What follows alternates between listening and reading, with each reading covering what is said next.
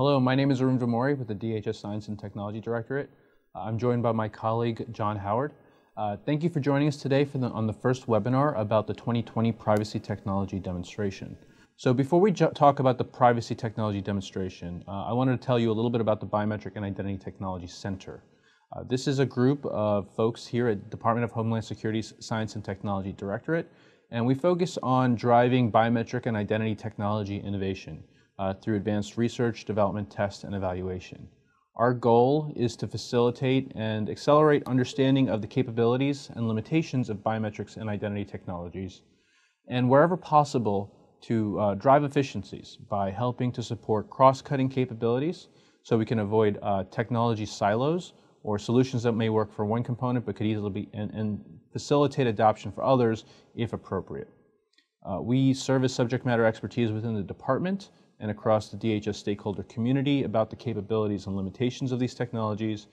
And some of the things that we do are to work closely with industry to provide feedback on how technologies work, and to work with industry and academia to drive future innovation and technology improvements over time. So the Privacy and Technology Demonstration is something that's new. We are doing this to engage industry to develop technologies that address public concerns that things like persistent video surveillance technologies could be used or misused for persistent face recognition surveillance capabilities. The goal here is to help balance these concerns by enabling new technologies to be created, which will allow organizations that are responsible for public safety to continue to use these technologies to protect the homeland while guarding against potential technology misuse. So DHS is interested in understanding the product landscape of these technologies and basically making sure we have an understanding of what exists, what's available, how mature is it, and how well does it work, so that we can make sure that the technologies exist to help provide these additional capabilities for Homeland Security, but also protect the privacy of individuals who may incidentally appear in these videos. So protecting privacy or privacy-enhancing technologies. We are looking at identity obfuscation technologies that are designed to protect the user's identity and help maintain that these capabilities are available for Homeland Security uses. So examples could be things like traffic cameras or cameras that are used for public safety, dash cameras or cameras in vehicles, body-worn cameras. Things where we are looking for other factors primarily, and where identity is secondary or not even required. With video obfuscation technologies, the goal is to prevent identities from being recognized from the videos by either humans or machines. So some of the things that could be done are blurring or distorting videos, or actually just blacking out areas where the faces appear, replacing faces with other images or other faces, or using other masking techniques. Just as an example of a real world of what we're looking for is, a nice example is Google Maps Street View.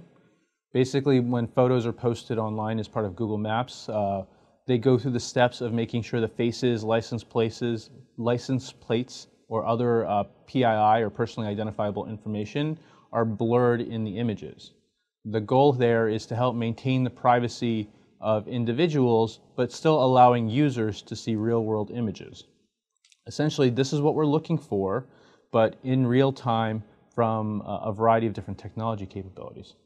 So what we plan to do with the Privacy Technology Demonstration is to look for full or partial capabilities for systems to obfuscate videos in real time. We are looking for systems that can collect or process live images or stored photos in a couple of different ways.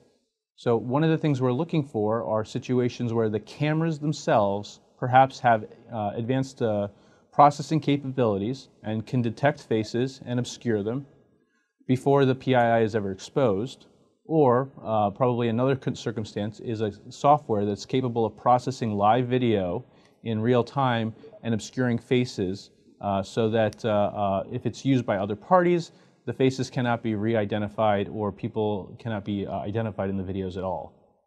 So what the Privacy Technology Demonstration is doing is it's a way for us to evaluate new technologies.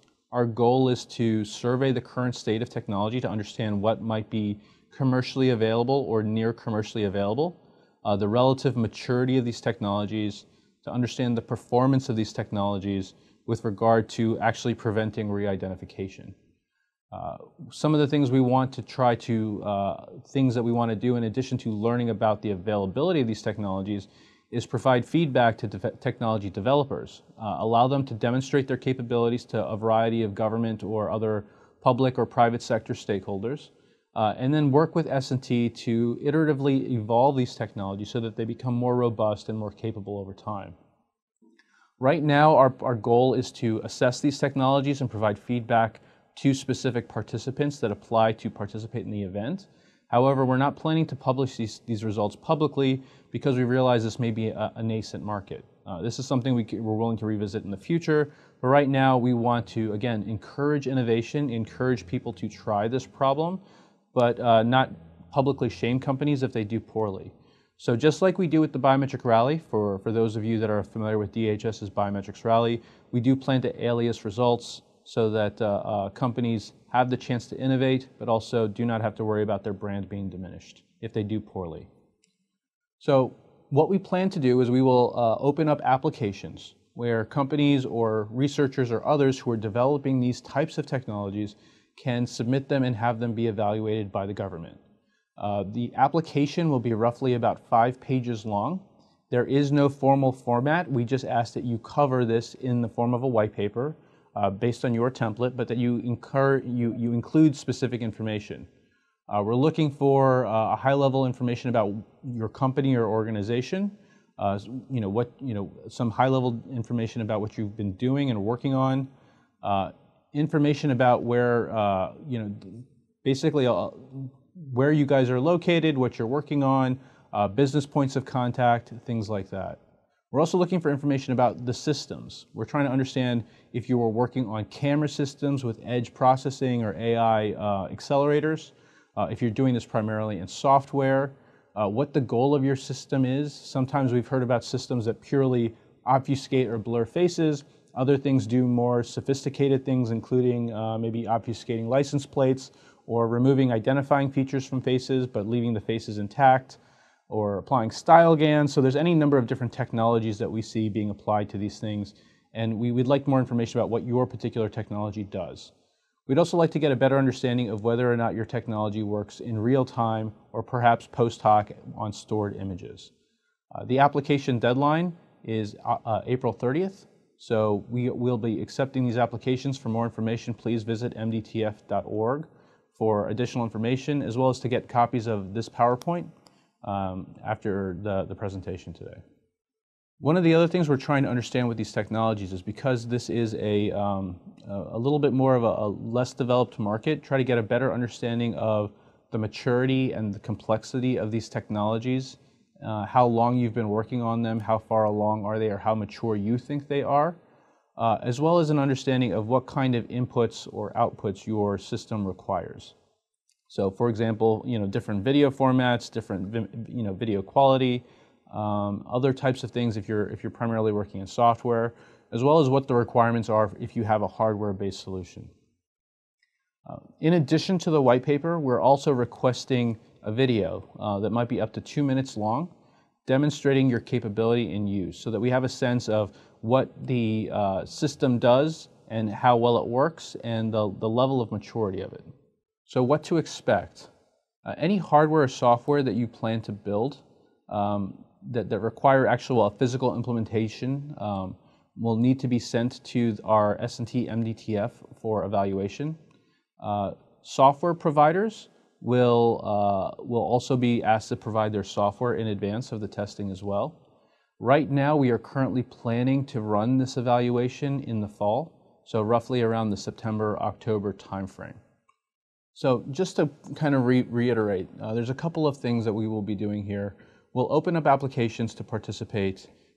Instructions on the specific information that needs to be included in the white paper will be posted on mdtf.org. We're asking that applications be submitted by April 30th, 2020. In addition to the webinar we're hosting today, you can also send questions to peoplescreening@hq.dhs.gov. We will also be hosting a technical webinar on April 7th to provide additional information or answer any additional questions you may have about what kind of technologies we're looking for or information to include in your application. Once we receive these applications, depending on how many we receive, we may have to limit the number of systems we can actually test. Based on the applications and the application review process, we plan to send out notifications of conditional acceptance by May 22nd, and we will hold another webinar afterwards to help explain in more detail what things are required in order to go from conditional acceptance to full acceptance of the technology for evaluation. So again, we know that this was quick and short. I'm sure there are plenty of questions. If you have questions, please, we'll take them right now. You can also email questions to peoplescreening@hq.dhs.gov, or as well as look for webinar materials at mdtf.org/demo2020. Maybe while we're waiting, just a minor point of clarification. So Arun mentioned the white paper submission is due April 30th. We're having this webinar today. People Screening is open for questions afterwards. The webinar on the 7th is focused around the rally event. So we could obviously take some questions maybe at that time about this one, but we weren't planning on having an additional follow-up technical webinar specifically for the privacy demonstration. Yeah, to be honest with you, part of us, we're not entirely sure how many applications we'll receive. So if there are no applications, we may not have the privacy technology demonstration. If there are some, we will see what additional information we need to provide, either in the form of an FAQ or perhaps a webinar or something else. But we realize that this is something that's new, it's different. Standards don't largely exist for these types of technologies. There are no set industry, performance measures for how these technologies are evaluated. So again, largely a lot of the things here is to figure out, are people working on this problem? How mature are the solutions? Are any of them commercially available? And then how well do they work? Now I'll start going through the questions we're receiving. Might the presentation be recorded for playback? So yes. The slides that we just went through very quickly, sorry, I went through very quickly, will actually be posted at mdtf.org. You should be able to download them in about an hour. These slides will be available, so you can go ahead and take a look at them there. The webinar, this video recording, this session actually will be recorded. It will be posted online as well. Our goal is to get it up there in about 2 to 3 weeks. We have to do certain things like insert closed captioning, so that will take some additional time. And then also, if you have any questions, again, please reach out to peoplescreening@hq.dhs.gov. So next question, when faces are obfuscated, is there a requirement for face identification in the background? No. All we are asking for are all faces that appear in the video that they are obfuscated. There's no need for identification in the background. If you think of biometric recognition, this is honestly the other side of the coin. This is about using video for public safety purposes where we don't necessarily need or want to guard against the potential use of facial recognition in these videos. Right, so we're not asking people that are responding to the privacy technology demonstration to then also provide the ability to do identifications. One thing we may look at after we've run your technology on either live videos or stored videos is the capability of our systems to actually do the identifications, right? How effective was a particular technology at doing that identity obfuscation that Arun talked about? Will the evaluation be done using video files, live video streams, or both? So it depends on the capabilities that are submitted.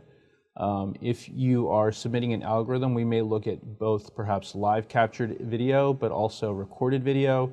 If you are submitting a camera system with some sort of edge processing capability, we will look at doing this with live video. Can you confirm that this is a completely standalone demo, that no APIs or other integrations are part of the demo? Actually, go ahead. Yeah, so this is a little bit different from evaluations that we've run in the past where we make people conform to certain APIs. We recognize that this is a really nascent field right now, and we don't want to limit the solution space that people are thinking about implementing or already have implemented. So there are no APIs. We're not trying to fit you into any sort of restrictive categories or anything like that. We think the two classes of technology solutions that are out there are this sort of at-the-edge camera processing and more standalone software. If you have either one of those systems or something that maybe we haven't thought about, submit the white paper, and then we're going to bring those systems into the MDTF. That was one of the slides Arun read through. And install them, get them working, which is a little bit different model for those that are familiar with the rally, where you actually come install your systems. Please expand on the AI ML capabilities for analytic requirements. Thank you. So I'm not sure I understand your question completely. If you are planning to do some sort of AI ML training, we would ask that you provide us your trained model for execution. We do not plan to do any AI ML training during the tech demo itself. It's really about evaluating capabilities you have previously built or trained, and then executing it in our environment to help verify that faces are obscured and that re-identification is not possible of any faces that appear in video. If I misunderstood your question, did you read that a different way, John? Yeah, maybe whoever asked that question can just follow up. I didn't quite understand that one either. Okay. So next question, where do you anticipate this type of technology being applied? We work with a variety of different stakeholders. We sometimes talk to different entities, both state, local governments, as well as private sector entities, where they have a legitimate interest in making sure that video cameras are still used for public safety or for liability purposes. Maybe it's even slip and falls, or to provide security around facilities to make sure somebody isn't lurking. So they want to make sure that people, their employees, and their customers are safe, but at the same time not be accused that they are using facial recognition to monitor or track the whereabouts of their customers or employees. This could also be applied for cameras that are used in public safety. There's a lot of video cameras that are in public spaces that are there primarily for non-identification purposes, to make sure that there's a normal flow of traffic of people through spaces, but they do not want to recognize individuals in those spaces, or they do not want people to fear that they are being monitored or tracked using facial recognition in those spaces. Yeah, I think just broadly, there's a lot of information content in videos, and identity is only one small piece of that. So any place where those other pieces of information might be useful in absence of identity information is a good application for these kinds of technologies. All right, next question. Will there be a preference granted for live demos as opposed to video demos?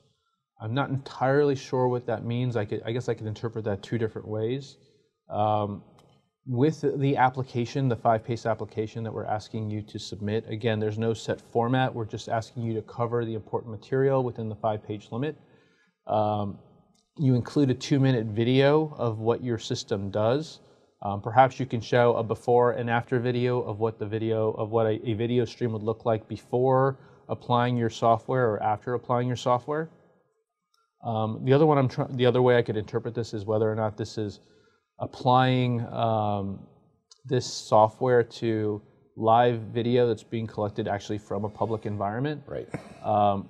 Honestly, for the 5-minute or the 2-minute video that we're asking you to submit, we just want to get a better understanding of how mature your capability is, and make sure that it's something that it's more than just a 5-page white paper, that there's actually an executable piece of software behind it that's capable of doing these obfuscations. Yeah, maybe this meant also, is there a preference for technology that works on live video feeds as opposed to stored video feeds? And I think the answer to that there is not. Either one is an acceptable solution to this problem. Yes, we think that there's both a need for both. For entities that are planning to acquire new systems, they may be interested in the camera-based solutions, because then the PII never is exposed. However, there are many entities that already have camera systems in place, and the software-based solution might allow them to use their existing infrastructure and do this type of modification after the fact. How will submissions be measured? So we will receive your applications and your videos. They will be reviewed by a panel of government SMEs who are working in the space of biometrics, identity, and public safety and security, who will help to prioritize which projects are evaluated. this is primarily based on, honestly, limited resources. We just don't have the bandwidth or the resources necessarily to evaluate all technologies. So this gives us the ability to prioritize which ones we will be able to evaluate within the available resources. If we have strong analytical capabilities that haven't necessarily been applied to this application, but we're confident we can provide you a good solution, should we still apply? Or are you only looking for already established solutions? That's a really good question. To be honest with you, we're not sure how many established commercial or mature solutions exist. If this is something you are seriously interested in working on, and you have the time to prepare the application and the video, I would say go ahead and do it. I think it's fair to say that we will prioritize more mature capabilities and solutions if they exist, but we're not sure those capabilities actually exist. So if they don't, there's really no harm in having a less mature technology, and we're happy to work with you to help hopefully iterate on it over time and make sure it becomes more robust and a stronger capability in general. Yeah, I would add, take the opportunity. One of the items listed in the detailed application package slide was an opportunity to sort of introduce your company and your capabilities. Take advantage of that and really let us know the things you've worked on in the past. It might not be this exact problem space, but there are a lot of very similar things out there. By obfuscation, did you want to blur faces or completely block them out with, say, black boxes? Blurring allows for skin color to still be determined, but obviously seeing other parts of the person's skin would also. So I think the major point here is we want to make sure that whatever the resulting video looks like, that it inhibits potential re-identification using modern cutting-edge facial recognition technologies. Some obfuscation methods are probably stronger than others. I think we would defer to you as to which one you think is appropriate based on your solution, based on your software, about which one would be applied. But the goal truly is to make sure that we still have an understanding of what's happening in the scene, but not be able to re-identify someone based on their face. Yeah, I think to add on to that, so blurring is an acceptable solution. There's a lot of different kinds of blurring. What we're really looking for is truly just that identity information, that individual identity information. So if things like, I think whoever asked the question mentioned skin tone, if that's still visible, that's not identity information to us, right? That's other sort of meta information. So that would be fine. We provide a component of the larger solution. Can we partner with others on this call to build multi-party offering? Sure, we're very open to anybody working together on different parts of this problem. If there are, if there's a team approach, I don't think we're opposed to that. We do want to understand who's a part of the team and what they're individually contributing to the overall capability that we will evaluate. What will be the storage content management specifications for the video streams? Most likely varied per implementation or application. Great question. We recognize that formats will vary, and this is one of the things we ask for in the application. John, do you have anything to add? Yeah, I think please describe the capabilities of your system if it's operating on sort of stored video. What kinds of formats can it operate on? How do we actually provide those videos to your technology? Is there a GUI? Is it something on the command line, et cetera?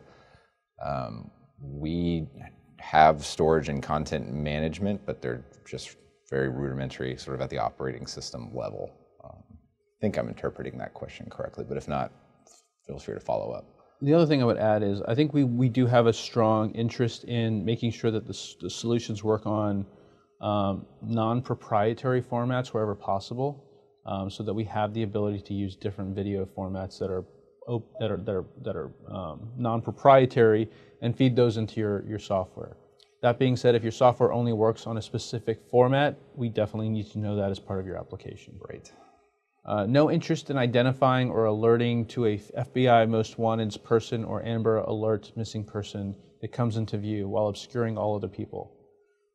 That might be a capability that's interesting at a future state for a future evaluation. Right now, we want to first test how well you can obscure faces of all people that might appear on the screen. So That secondary task about recognizing or doing alert is what I would say is more of a facial recognition task. And we have a good sense of how those capabilities work. We're really trying to focus right now on, at this point, on reliably detecting and obscuring faces that appear in the video. Yeah, I think maybe to add on to that, so in order to do that use case where you're really searching for everybody that's in a video feed, you have to take pictures of those people and search them. And from a privacy perspective, that's already sort of committing the original sin of taking a face image, taking that PII off the video and searching it against, in this case, a watch list. We're looking for technologies that actually don't do that, that stop short of that capability. Well, you want this to be cloud-based, Azure or AWS or others. Actually, our preference is that if you are working on this, is that you provide us with a capability that can work on-prem. Right, we're going to need to get these systems running on MDTF systems. So if it only works in a cloud environment, that's probably not going to work for us. Would weapons detection enhancement enhance the application like license plates? Again, this is this is something we are interested in perhaps in the future. For this particular purpose, we're really looking at how well do you detect and obfuscate faces reliably. I think kind of one thing to reiterate there is, as you can imagine with video, there are many frames per second. If any one frame is dropped, that person might be identifiable. We're trying to make sure that that's just a very robust capability so that all frames, including those individuals, are truly obfuscated or masked so that they are not re-identifiable. Is there interest in other types of objects? Yes, absolutely. But that's not the primary goal of this particular test. Yeah, we're going to evaluate these systems on data holdings from the Maryland test facility. And thankfully, we actually don't have a lot of videos of people with weapons and license plates. We have a lot of videos of people, and we know who are in those videos, but those other sort of use cases, we just don't have data holdings to evaluate them. Yeah, it's probably worthwhile talking a little bit about our data holdings. So where we will evaluate these technologies is actually, we have a closed environment where we can bring in volunteers who are consenting to let us collect video of them. And so we know we have ground truth on who will be in the video and perhaps where they will be in the video stream so that we can go back and say, okay, are we actually able to recognize these individuals that are consenting to allow us to do this? But at the same time, we're not looking for obfuscating everything or detecting everything. Again, we know that some of these capabilities exist and they have different levels of performance. We're specifically asking folks to focus on the obfuscation of faces. Next question, do you care how fast the solutions work? What I'm saying is, in air quotes here, real time. We do not want, basically the intent here is ultimately when these technologies get deployed, if they're integrated into a camera, it should basically be, the intent is to have little to no lag. If they're implemented into software, for them to be able to process video in close to real time. So again, there's minimal lag before displaying this or sending it off to another viewer of the video. Yeah, I would echo what Arun said and also include stability over time. It's one thing if it's, it's a camera system and it's outputting video at like a second delay or something like that. But if that delay increases over time, that could be kind of problematic for the way we're planning on running these. Are you concerned with next generation 911 standards applying? They don't have to. If they do, please include it in your application. Tell us what your system does or does not, what standards do or do not apply to your solution. Right now, we're just looking at this specific basic functionality. If you do follow if there are other standards that apply to your system or other capabilities that your systems have, please include them. They will be of interest to some of our stakeholders. FirstNet applications, same thing. If they apply, please include it, but it isn't a prerequisite to participate. Is your plan to install or run our software or our solution on MDTF computers, or should we plan on supplying the requisite hardware, i.e. workstations? Right, so if the solution is purely software-based, we will run it on MDTF computers. If your solution has a hardware component, like a camera, you'll need to provide that, I think is the short answer to that question. Some of us here were interested in a demonstration of biometric privacy, i.e. encrypted or obfuscated biometrics. Is DHS still interested in these capabilities? Yes, that is what we are trying to do here. Some of us were interested in demonstration of biometric privacy. I think that's what we're talking about. We're asking for solicitations for, or demonstrations of preserving privacy from biometric, specifically in this case, face recognition technologies. If I read that question, I mean, the way I kind of read that question is maybe they mean it in terms of encryption of the biometric information itself, or ways to enhance the privacy of biometric information. So I would say what we're looking at actually trying to do is the concern again is that cameras that are used for public safety are often persistent, and that those things could be used potentially or misused for facial recognition. So there are some stakeholders who want to guard against that perception. So they would like to obfuscate all faces in video. So that is the goal. That I think is the objective we're trying to get to. Yeah. So if the question is about, so the next follow was, I think Mike is talking about template encryption. That's not what we're trying to do here. We're focusing on, at this point in time, on this privacy technology demonstration purely on blurring faces in video, or obfuscating, preventing faces from being re-identified in video. The next question is, can we spec the computer needed to run the solutions? If not, what is the base MDTF computer configuration likely to be? So I would include in this sounds like this is for a software-only solution, I would include in your application the specs that you guys use in your lab for things like CPU, RAM, if it needs a GPU, etc. Fortunate to have very nice computing power at the MDTF, so we can work with you to make sure that we're meeting those needs. Yeah, I think the other point here too is we know that since this seems to be more of an emerging space or emerging capabilities, that the requirements for different systems may be different. So we do plan to have some flexibility there to work with you on what is needed to run your solutions. Next question. Do you want us to include remote video access that provide call managers real-time incident streaming with identification obscured? I think if you have that capability, it's useful to include it in your application. At this point in time, we are solely looking at how robust your capability is to detect and obscure faces in the video. That being said, for the commercial capabilities, if you have these capabilities that are worthwhile to share with some of our public safety colleagues, we are happy, I would say include it so that they see that and they're aware of them as well. Well, again, thank you so much for your time today. We appreciate your interest in this activity. This is something that's new to us. We call this a technology demonstration versus one of our biometric rallies, because we realize this is a little bit different. We're trying to understand the current capabilities, or if there are current capabilities that are strong in this area, how robust they are, and honestly start to develop a repeatable process of assessing these technologies and measuring them and coming up with standards for how we do that. If you have any questions, please reach out to peoplescreening@hq.dhs.gov.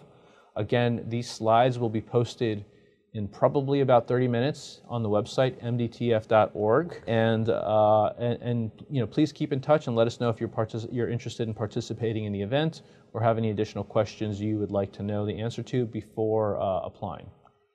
With that, thanks again. Hopefully we'll have the video posted in about 2 weeks. We'll let you know about that, and we'll send out a notification when the videos are posted. And with that, thank you and have a great day. Thanks, everyone.